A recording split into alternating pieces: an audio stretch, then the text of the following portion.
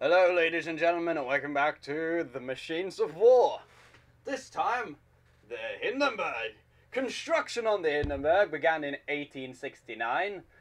The Hindenburg made its maiden test flight from the Zeppelin dockyard at Friedrichshafen on the 6th of September 1869 with a crew of 69. Some of the first passengers were Karl von Schlechenberg, Hans von Gart, and Raoul Pal, and Wilhelm II, or the King of Prussia. In 1896, it promoted the Olympics in Athens, Greece. After promoting the Olympics, it moved to its home base in London, England. After its arrival in World War started, so it scrambled its station and left for Berlin to support the war effort.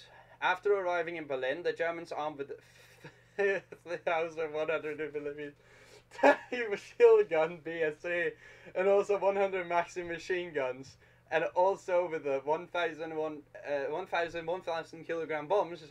During World War II, aliens invaded, so the Hindenburg needed some upgrades, so they added 10 laser cannons, MS-300. After World War II, the humans turned towards the alien front and joined forces to make Earth great again. Donald Trump. And install a warp drive on the Hindenburg after being armed with weapons that could fight aliens. The Hindenburg embarked on a dangerous adventure into space on the 8th of March 1969. Its hardest time ever was about to turn even worse. It was shot and the front was blown off. After facing against the alien armada, its crew barely got out of range of the alien armada when a transmission came in stating that Earth is under attack.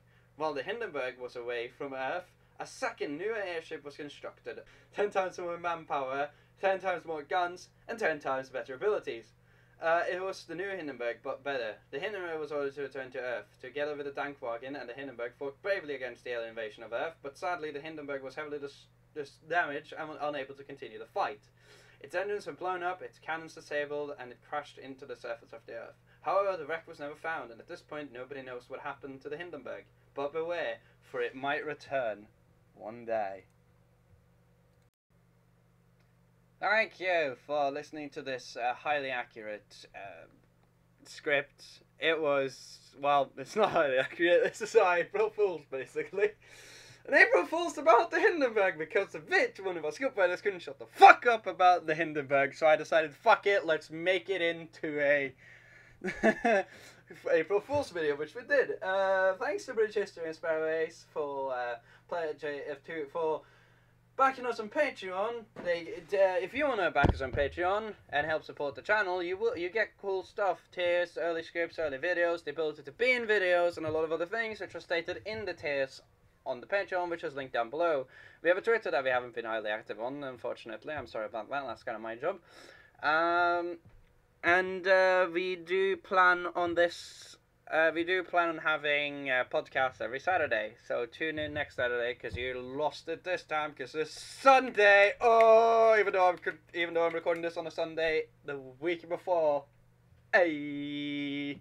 All right. Thanks for watching.